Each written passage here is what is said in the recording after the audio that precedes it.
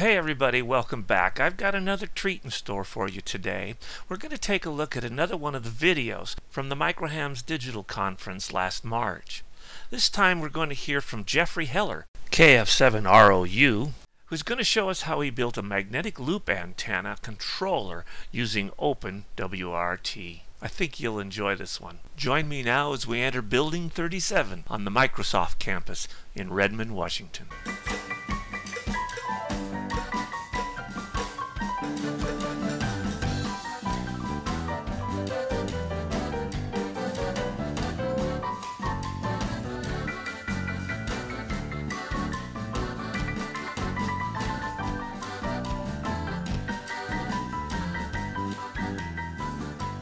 Okay, well, thank you.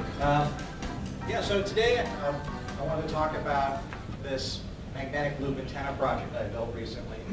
And it's something that came up out of experience with trying to get an antenna that would work at my home in this very small yard space that I actually had. And I tried a number of things. I tried a fiberglass pole with a G5RF Junior on it. I was really not happy with it. It didn't really work very well. I think the G5RV design just seems like it's just perpetually out of tune on all bands. It also really looked terrible with the big old fiberglass pole, and the wind would knock it over periodically. I also built a gain antenna, which was another fiberglass pole antenna, but it was basically a huge pole with two big wires hanging off of it, and it was also getting whipped around in the wind. And then one of the other things that happened is we had some more neighbors move in next door, and they didn't really like all these big things sticking up there. So I had to come up with something else. And I've been looking at this idea of a magnetic loop antenna from a sturdiness and aesthetic standpoint. And it seemed like it might be ideal. So let's see. So I had a couple of things I wanted to accomplish. One was, really something that would not stand out. It would be OK in this neighborhood where all the houses are on top of each other. There's a lot of noise in my area. I live next to a bunch of power lines, so I wanted to make sure that we had pretty good noise rejection. My personal preference, I like 15 and 20 meter bands. If I could get more, that'd be great, but those were my minimum. Wanted to handle 100 watts. I don't plan on using more given how close the houses are to each other, but it should handle at least 100 watts. I didn't want to run a whole lot of wire out to it. There's a number of designs that I'd seen where you have like Ethernet cable running outside, and I didn't want to run that. In fact, I'll talk a little bit about how this could have even been minimized. But at the most, I wanted a separate 12-volt line to power the system, and then the feed line. I wanted it modular so I could easily take it apart and modify it. That was a big part of the problem I had with some of the other antennas I had built, is that there was really no way to work on it without taking the entire thing down and taking it out. And since it rains a lot, and oftentimes I would find myself trying to fix this antenna or work on it in the time I have in the evenings after work.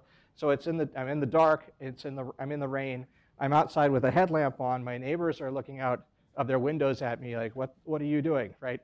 And I'd like to be able to actually get out there, quickly take it apart, take it inside, work on it. Wind resistant, as I mentioned, I had a lot of things that were fiberglass pole based, did not do very well, did not hold up for very long. And then finally, it really had to be waterproof. It's just completely drenched in my backyard over the winter. So magnetic loop, we talked about a couple of reasons. One's, very small, 0.1 wavelength. They're known to be very quiet, and I've found that that's very true. Really sturdy. And the other one, which I thought was pretty neat, was it doesn't have to be really high up. So it can be fairly close to the ground and still work very well. And mine ended up being, with the base of the loop, is about 7 feet up on mine. Why not a magnetic loop? Well, it's got this extremely narrow bandwidth. So that basically means that no matter what you do, you're going to have to tune it, right? You're going to have to tune the capacitor. Any tiny change in what frequency you're on requires tuning. Another factor is it requires high voltage. That means that you need a high current, high voltage vacuum variable capacitor. That's an expensive part. They're hard to find. New ones are very expensive, hundreds and hundreds of dollars for something as a new product. I ended up finding a seemingly unused one on eBay, but it was probably looked like it was built in 1970s. So good question as to how long the seals will last. So far it looks okay. Loss resistance. That's a big problem with these magnetic loop designs. And I'd seen a number of them, and we'll see in the calculator page here in a minute, that are actually hexagonal in shape. And what they've done is they've soldered together pipe joints instead of actually bending the copper. Every one of those joints is a potential resistance point. And even 0.1 ohm of resistance will significantly impact how effective these antennas are. So you got to be very careful. And then finally, it's not really a gain antenna. Yeah, it does have a bit of a lobe pattern, but I wouldn't classify this as a gain antenna. Loop calculator. So when I started looking at this idea, I did a little bit of looking around at different loop calculators, and there's a lot of stuff available. A lot of it's legacy. There was a number of Excel spreadsheets you could download that you could work with. I found tools that were written for DOS, right? I had to go find an emulator to be able to run DOS, right? To be able to run them on. That was kind of an interesting sidetrack. And then I found this, which this turned out to be the most useful. And this is actually a web page, the 66pacific.com, had a number of calculators on it. Theirs not perfect, but these actually did a pretty good job.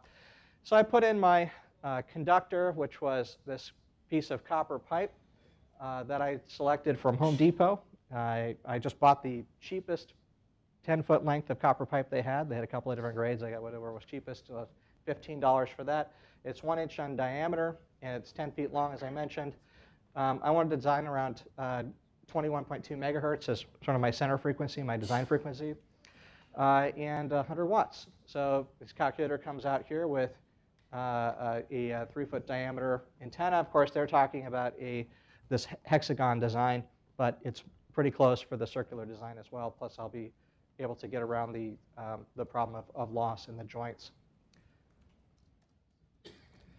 So talked a little bit about fabrication. It's this copper pipe you can get anywhere. I wanted to actually have a loop and in the copper pipe instead of soldering it. So I had to build a bending jig and learn how to bend copper, which I'd never done before. That was a bit of an adventure. This bending jig is the Mark III bending jig. Right? Mark I and Mark II exploded while trying to bend the pipe, right? Just FYI, and even this one, you can see the wheels sort of partially fell apart while I was doing it, but I was able to actually get this one to work. This is a couple of pieces of plywood that are screwed together for rigidity, a handle made out of some old piece of metal, and the way I made these wheels was using a hole saw. If anyone else decides to try to do this, try to find some other way to do this than using a hole saw. I literally I have 3 power drills, and I would run one until it overheated, right? Take the bit off, stick it on the next one until it overheated, so on and so forth. It's a really great way to burn out your power drill. However, and this is the Mark II loop. Mark I loop didn't look as nice, but it actually worked pretty well. What you end up doing is running multiple passes through the jig. One of the things that you can't see in this image, but underneath the center are multiple holes, and that allow me to get different bend radius. So I'd start out with a minimum bend radius, and then I'd move it to a hole that gave me more bend, and then move it to a hole that gave me more bend. And that's how I was able to get the final bend. When I get it all done, it's actually more circular than it looks in this photo because this was taken at a bit of an angle. It's fairly circular. And what I did at the end points there is I clamped them in a vise and then drilled a hole through them for connecting the electrical. So the next piece was the electronics housing. And by electronics, I mean the actual vacuum variable capacitor, the motor, the drive shaft, control circuit, all the stuff that I wanted to make sure was going to be well protected from the environment. So a couple of things. So one is I decided to go with large diameter PVC pipe. I knew it would be easy to seal. It's readily available. This is actually larger than you can get. This is, I believe, a 6-inch diameter. Larger than you can get at Home Depot. I think they only go to 4. So I had to go to a plumbing supply store to get that, but not too hard to get. I use brass hardware for the loop electrical connections. I have a bit mixed feelings about that because it's going to probably react with the copper pipe at some point, but it seemed like the best option. I used waterproof DC connectors for power. So for that, that's what I ended up using. I don't know if I have a photo of it. Is basically a waterproof automotive style DC connector, so that basically the power supply line runs out of the housing, goes to this disconnect. So I can actually go outside and I can remove the electronics housing completely, disconnect it, take off the end connector for the feed line, undo 2 screws where it's connected to the loop, and I can just take the whole electronics assembly out and repair it or work on it. And finally, there was a trick to figuring out how to get this electronics unit housed on the pole with this PVC pipe that I stood up everything. So what I came up with was, here's a picture of the housing. I put some nice stickers on it. That's the terminals that are going to go to the loop. This thing right here turned out to be important. I added that later. So what happened was it started raining when I first got this out, and water was pooling on the top of this thing, shorting it out. So I couldn't actually transmit, and it took a while to figure out what was going on. But what the solution ended up being just sticking some black silicone putty on top so that the water can't pool there between the terminals. Yeah. This is just a view inside the housing. I've got a lot of extra toroids I've added in here to just try to keep this very high voltage, high frequency environment from coming back down my 12-volt supply line into my shack. And inside here you can see the string reliefs and the mounts that are these stainless steel bolts that go through, and I'll show you the other. Oh, here's the other side. So these are the mounts for the poles, and they're on the other sides of those string reliefs there. What I've done here is I've got a large stainless bolt head, and what you do on the pole is you basically drill a couple of egg-shaped holes so that they're wider at the top, narrower at the bottom, and then you can just go and hang it right on there. It works really well. It's very easy to assemble it and disassemble, and it's not coming off. So inside this housing, I had what I called the electronics platform. And what I came up with was a single piece of HDPE sheet, which I'd worked with before. It's really interesting stuff. It's basically what they make cutting boards out of. It's very tough. It's chemical resistant. No problem with high voltage. And important, you can work it with standard woodworking tools. It's also recyclable in case you ever want to recycle this. And it will hold a screw tap, which a lot of plastics won't. So you can get your tap kit out and you can actually put the bolts right into it. That was a big time saver. Another important thing, glue does not work, right? You cannot glue anything to this. It comes right off. So this is a view of the electronics platform. And inside here you can kind of get a bit more of an idea of how the build worked. So again, you've got the cap with the terminals that are going to go to the loop. You've got the copper wire that runs to the actual vacuum variable capacitor. You have a drive shaft, and over here is the stepper motor. So we'll talk a little bit about the capacitor. I think I mentioned this earlier. I got a capacitor on eBay. It ended up being a Jennings with a 45 kilowatt rating, so that's way higher than I need. It looks good. I've seen a bunch of these show up on eBay that look like they've been lying around outside for years. This one actually was in pretty good condition. I suspect there's some ham that had bought it years ago and had meant to actually build a loop antenna with it and never got around to it. According to the calculator, I should be able to tune 10, 12, 15, 17, and 20. In practice, I can only tune 15, 17, and 20. 10 and 12 seem to require more capacitance than I actually am able to get on this capacitor. But I think that the discrepancy is probably because the loop diameter is a bit too large to be optimal for those frequencies.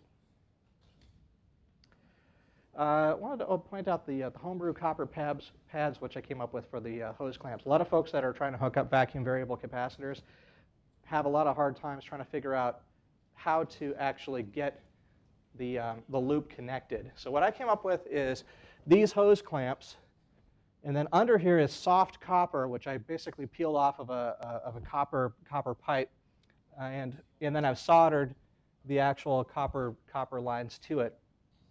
So you basically tighten the hose clamp, and that clamps this soft copper onto there, and it makes a pretty nice electrical connection. That's another close-up of the hose clamp connector. So let's talk about the stepper motor. I went through about 3 different stepper motors trying to get this to work. One of the stepper motors I tried was I tried a NEMA 17, I tried a NEMA 23, and the NEMA 17 wasn't strong enough. The 23 was really quite large, and I wasn't very happy with that. And then I ran into this on eBay, which is a NEMA 17 with a planetary reduction gear. I felt that this really was an ideal solution. So it allows me to use a lot smaller motor. You've got quite a bit of torque with the planetary reduction gear. And then something that we'll talk about a little bit later is backlash, which is if I remove the power from the motor, you don't want the twist in the drive shaft to reposition the motor position, right? Because that'll result in inaccuracies when you go to tune it later.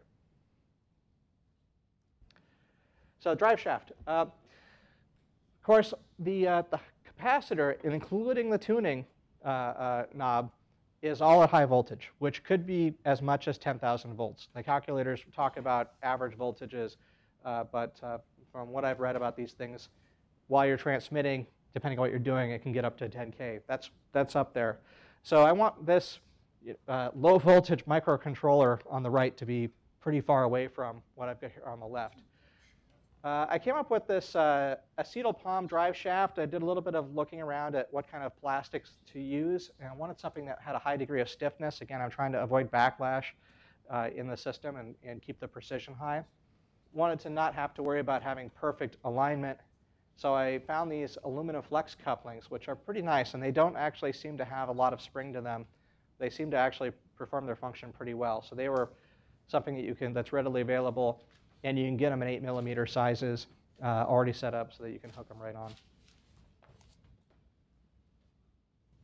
The motor, the stepper motor, is driven by this A4988 Pololu compatible. I don't know what Pololu is. It's something that the RepRap guys are into. But you can get these very inexpensively. They're $2. That's a bit misleading. I had to buy about 10 of them because I burned out a whole bunch of them learning what not to do with these things. But a couple of things to point out. That capacitor, that matters. not really optional. And it turns out the motor can feed back about 30 volts back into the device. So the capacitor is there to keep the motor from feeding back into the motor controller. Other things, don't use your Fluke multimeter to trace pathways to try to figure out where circuits are broken, because whatever voltage is the Fluke multimeter is using for determining resistance is too high and will just burn out this board. So burned out a bunch of them that way. And finally, the other thing which I found out is this logic power supply needs to be the same voltage as your control signals. If you don't, it does not work. So if you feed it 5 volts, it'll very happily not do anything. Okay, the rat's nest. This is what the actual electronics assembly looks like. Yeah, not super pretty. I decided to make it pretty by putting a cover on it when I was done. And right here you've got the incoming power, so this is the 12-volt supply. Underneath this terminal block, which you can't see very well, is a DC to DC converter that takes the incoming 12 volts and converts it to 5. So that DC to DC converter then is connected to this micro USB input. And then in here we've got the TP-Link WR703N, which I'll talk about that here in a few minutes. This particular 703N has had a rough life. While prying the case open, I jammed the screwdriver into the circuit board and knocked off a bunch of the pull-up resistors. Interestingly, that had no effect. I later found out online that there's, on the OpenWRT project, a bunch of the folks that have torn this down and documented the schematic have pointed out that this particular model chip has built-in pull-up resistors, so they didn't even need to have those pull-ups on the outside. So that's probably why it didn't matter. I've also torn traces off of here. This is actually GPIO 29.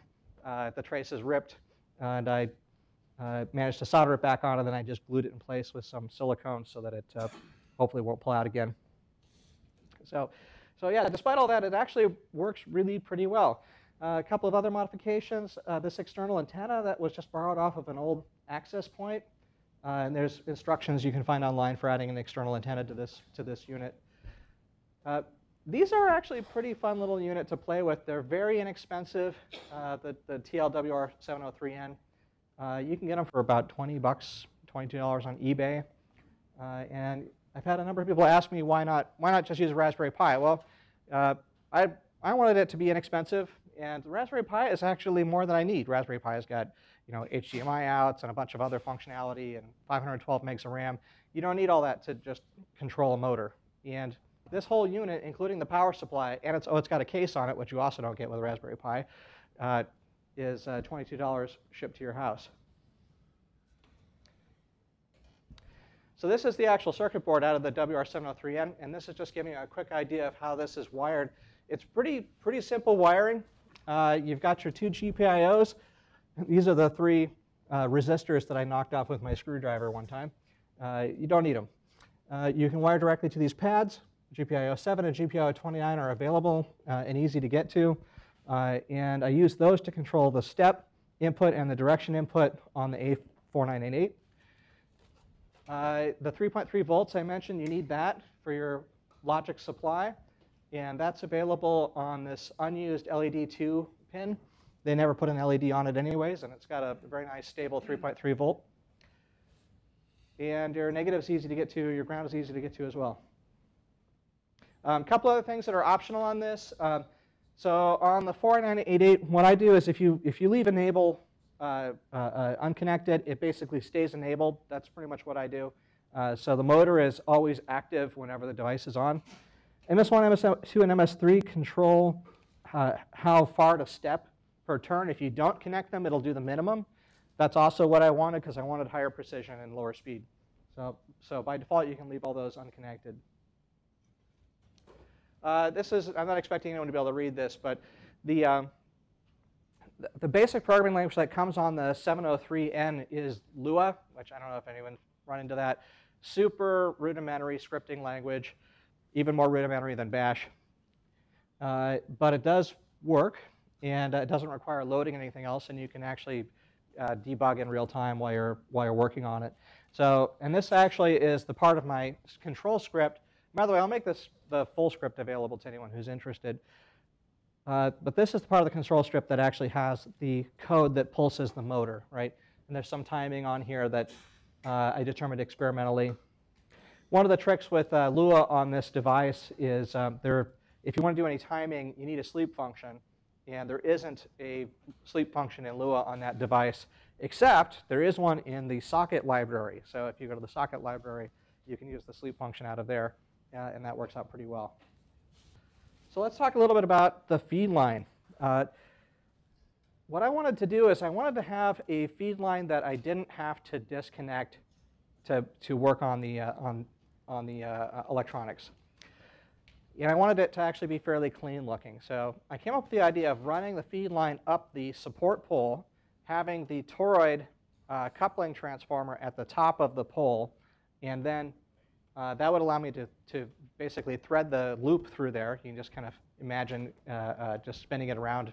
You can get the gap in the loop through the hole, spin it around, and you can hook it on there very easily.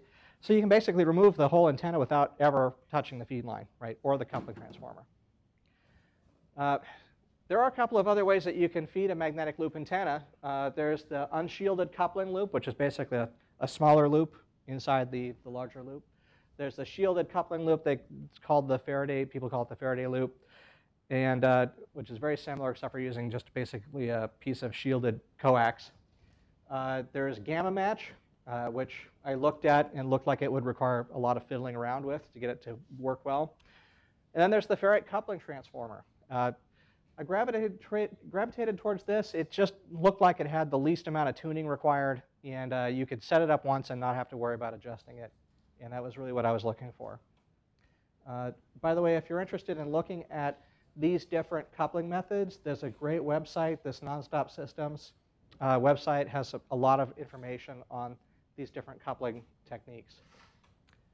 So back to 66 Pacific. The coupling calculator they have for the magnetic loop is interesting information. It's not exactly right either, but it was close. I tried probably 4 different coupling calculators, including one from DOSLand. The DOSLand one was by far the most wrong, telling me that I needed 11 turns on the Amidon core, which was nowhere close to what it actually needed. This was the closest of all the calculators, saying that I needed 4. In reality, it worked best with 3. Here's what the coupling looks like. So then this is an end connector, which goes to the feed line. This is just a little piece of sign plastic, quarter-inch sign plastic, which I've drilled some holes in for strain relief. I went a little overboard. The wire I ended up using is a 12-gauge silver-plated Teflon-coated aircraft wire. A lot of the guys online talk about it. I suspect that this is like speaker cables, right? And that you could have just used copper. But anyways, I had some, and it looks nice. And I'm hoping it is at least weather. It's not going to get too beat up by the weather since it is exposed. Anyways, that's the Amidon core. This is a core that's been around for a number of years. This FD24061. It's got enough room to pass a 1-inch copper pipe even after it's been wrapped. And so that's important. You've got to have enough spacing. And this was one of my earlier attempts, and this was the one based on this is one of the versions based on the DOS software, and definitely not the right number of windings. So as I mentioned before, our final version ended up being 3 windings. So this is a chart I made up to try and understand what the calibration of this whole system would be. So what I've done here is I've gone and first off, in the software, I've picked an arbitrary starting point, an arbitrary integer for counting the number of steps that have been fed into the motor. And each time I increment it, I add to that number. And each time I decrement it, I subtract from that number. It's very, very simple. And every time the system completes moving, it records the new number out into a file, and I reuse the file. And as long as you don't lose power while it's moving, you won't lose where you are. And the result is this. And one of the things that I thought was kind of surprising about this was just how linear this seemed, although I don't really have a whole lot of data in the midpoints. But I was expecting more of a curve here than I got. It does look fairly linear. I need to do a little bit more samples, though, to really understand what the formula looks like. So the loop intended practice. So currently what I do is I have a coax switch in my shack that I use to switch between the SWR analyzer and the radio. So when I start a session, I power on start the power up 12 volts over to the WR703N, and I will verify that the SWR is where I expected it to be, given the last tuning parameters, last tuning that I did. I have noticed there's some variability. I think this has to do with how much it's raining outside. Actually affects the reflectivity of the ground and changes the way the antenna behaves slightly. It's not usually off by much, though. It's usually pretty reliable. So then I log into the 703N, and right now I'm just using SSH, and I'm executing Lua scripts. I've written a bunch of presets that I can use to say if I want to tune to 14070 megahertz, so I can send some messages. Then I can just preset to that, and it'll go right to it.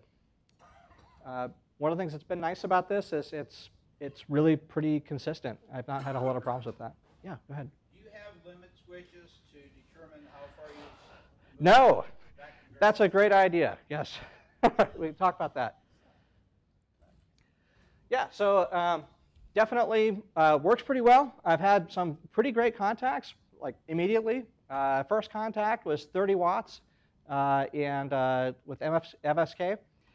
Got a great report with that. And then just about a month ago, I was just, I thought I'd try to hit Puerto Rico. I heard this guy talking. It was coming in really clear, and he said that there was no problem understanding me. And so I figured, well, I'm talking to Puerto Rico on my little hoop here in my backyard, and a really no big deal antenna. So it's not really not a bad solution at all. I'm pretty happy with how it turned out.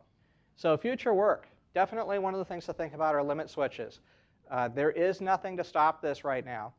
I did not put on any limit switches because I didn't have any easy way to get access to additional GPIO ports on the WR703. There are more GPIO ports. They're harder to solder on, right? That was one of the main reasons why I didn't come up with that. The other reason was on the particular capacitor that I had, there wasn't really an obvious way to put in limit switches that I could see because it's multiple turns.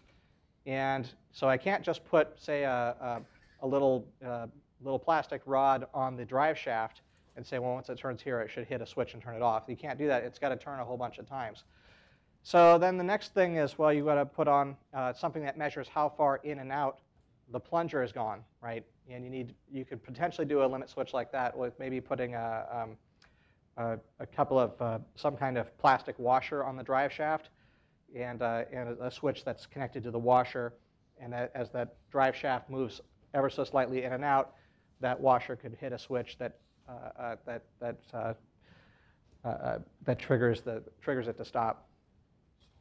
I think that I may not end up actually doing that because I've not had any problems at all with it, going out of control. Now, you do have to think about, well, if I send it erroneously send it a command to go to a position that is way out of range, it could do that. But I could also put in software limits to stop that from happening as well. There's definitely, I think, an improved version of this, something that if you wanted to have be available for the larger public to use, you definitely want to have limit switches because you can definitely break your capacitor with this the way it's currently built.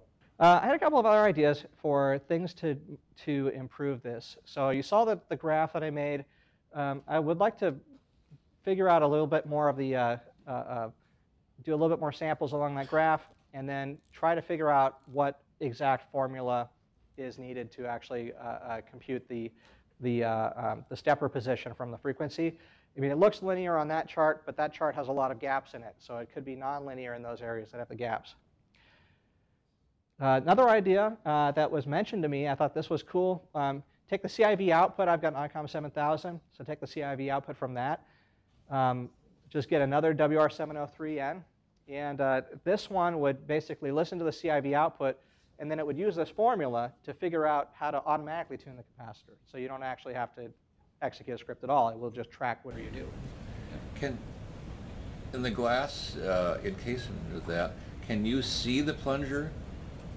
You can. You're thinking maybe use some kind of like an infrared sensor? Yeah, what if you had something with, would see a light beam, and if it broke the beam, you'd do your stop? Yeah, it's possible. It's not a really ideal environment for a light beam because they're looking through some wavy glass, and all the parts inside are shiny. But it might be possible. Okay, a couple other things. Definitely thought about, it'd be cool to have a web GUI that had information on here's the motor position, maybe have some buttons, some presets where I can just click on a web page and tell it to go instead of using a shell script. Another item that I thought of was this motor capacitor backlash bothers me a bit, and there's a couple of ways to look at this. So I want to make sure everyone understands what I'm talking about when I talk about this backlash. The motor is, as the motor is turning the capacitor, this capacitor has a lot of resistance, and that drive shaft and those flex couplings are all twisting as a spring load before the actual capacitor starts to turn. If I take the force off of the motor, say I cut the power, right, then the motor might turn back slightly. But also, if I change directions with the motor, it's not going to change directions immediately. It's got to have to uncoil that spring and then recoil it in the opposite direction. There's a couple of things you can do about this kind of backlash. One of them is you can make sure that you always approach a frequency setting from the same direction. So meaning if you pick a direction and say you always come from the positive direction. So if you want to tune down, you'd actually have to go down, shoot past where you want to go, and then come back up so you're shooting from the positive direction. That's going to give you better repeatability for your stepper motor direction changes. Another thing to think about is before you power off, you might want to release the tension on the spring load so that it doesn't move the motor. So that's another thing you can do as an improvement is figure out if you measure how far the backlash is, then figure out before you power off, execute a command to move halfway across the backlash so that the spring load's not still in the motor, and when you turn it off, it doesn't actually move the motor, losing the exact position it's currently in. And then finally, I'm definitely seeing some changes from weather conditions. I suspect that they're the same changes every time, and that there might be a way I could build a rain button that automatically puts in the compensation for rain. So yeah, definitely a lot of areas for improvement. What you're seeing at the software right now is really primitive. It's just the result of having really just gotten the build done a couple of months ago and haven't really had that much time to work on the software yet. So that's it. Questions? So what if you didn't have limitations for your antennas there, but you wanted to use this simply as a low noise receiving antenna? Did you analyze it, how simple it would be or difficult, how complicated it would be to simply use it, a remote controlled tuning for just simply using it as a receive antenna for low noise? I did not go through that. I think that if you were receiving only, I think that you would be able to use a really low voltage capacitor, right? And so you might be able to come up with some other sneaks that you can't do with transmit capability. You might be able to use I'm actually thinking of something like a capacitor network, a switched capacitor network, so you don't actually have to tune anything at all. On the web and find a receiving antenna using varactor diodes. Oh yeah, okay, yeah. Tune it that way. Right. You don't have, as you point out, you don't have the power. But in that case, you should take your beautiful design, because it's really cool, and use a stepping motor for position. Sure. Sometimes the loop is used on receiving. Yeah, and I've definitely seen some folks that have designed loops that have that rotate. If I rotate mine, it'll be pointing right to my neighbor's house, and so I thought I'm probably not going to do that. But yeah, there's definitely once you go receive only, there's a lot of things you can do differently that'd be a lot less expensive. Other questions? Yeah. Kurt?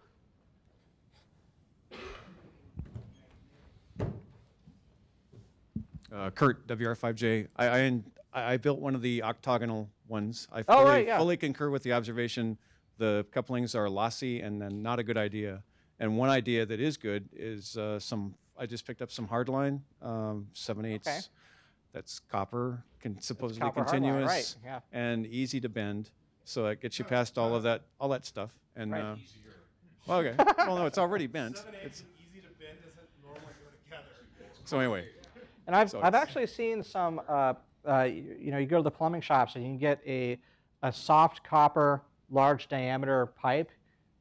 It's very expensive though. I mean, by the foot. Yep, you're going to pay like that's what I started out 20 with. bucks a foot. It's much thicker than you need, but it's very soft copper and it comes on a roll, so I can imagine you could just kind of stretch it out a little bit and you're going to get your circular shape without having to fight with it a whole lot. Also, just one piece to add is that I started out with braid from coax as my connection between the capacitor and my loop. Yeah. Don't go there. It's lossy. It's another problem. Okay. Use as broad strips of copper as you can like solder to the pieces. Your soft copper thing looked like a really good solution. Javier, KG70LE. I'm just wondering the radiating pattern of your magnetic loop as well as your total cost of the antenna itself. Well, the radiating pattern, they all radiate a kind of a figure 8, and that's along the axis of the antenna itself. So you can imagine that if you had the loop, aimed this way, then your radiation pattern would be equally in both directions, this way, right? oddly, I always thought that, just looking at it, that it would radiate, through the center of loop, but it doesn't. Right? That's not its major area. That said, it's not at all a gain antenna. Its radiation pattern is, I think it's fairly figure 8-ish, but not. I think the gain is something like 2.1 decibels. It's pretty low. Total cost. I hadn't really thought about that. I was lucky and I found that capacitor for about 80 bucks. There's a lot of stuff that I had to buy more than once, so I ended up with 2 copper pipes, but to make the 2 different versions of the loop, the first version, which had some nicks in it, and some nice person at Amazon decided to buy it from me, right, for the price of the copper, and the PVC pipe, the end caps on the PVC pipe, it cost $15. I don't know why PVC pipe end caps cost $15. That seemed pretty crazy to me. Because they can. Because they can, exactly. But most of the parts were Home Depot. The couple of things, like I said, I ended up buying 3 motors to figure out which motor would work the best. So I've got a bunch of extra motors. So I don't know if we include those in the cost analysis. The motor that I ended up with cost about 40 bucks. I think you can get them a bit cheaper, but I've been pretty happy with it, and especially as I mentioned, the planetary gear doesn't seem to have any backlash at all. It's very hard to turn it. So I can cut the power, and it will sit there under tension until I turn it back on again. And that's actually a pretty nice result, so I don't have to worry about it untwisting after I cut the power to it. I don't know. I would guess that probably the total build was probably $250 or so, including all up. Yeah. Geoffrey, yours is an elegant technological solution to a political problem, which is discrimination against radio amateurs in terms of where we live because of our antennas. We now, for the 2nd year, have a bill in Congress. It's H.R. 1301, if you want to write that down, H.R. 1301. If you go to the ARRL website, there's a great letter by Kay Craigie, the ARRL president, giving suggestions about how to effectively talk to your member of Congress. Last time around, not a single representative from the state of Washington co-sponsored the legislation. We should make that completely different and try to get all Washington state members of Congress to co-sponsor H.R. 1301. Any other questions?